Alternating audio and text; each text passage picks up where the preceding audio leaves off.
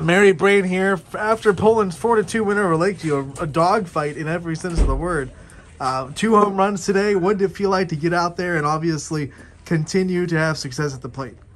Oh, it was awesome. Just looking for my pitch, really trying to push through, use my bottom half because I don't normally do that. So everyone else did their part. We just couldn't seem to convert, couldn't get them in. So days like that where you're getting hits, you're putting people on base, it's that timely hit is kind of eluding you.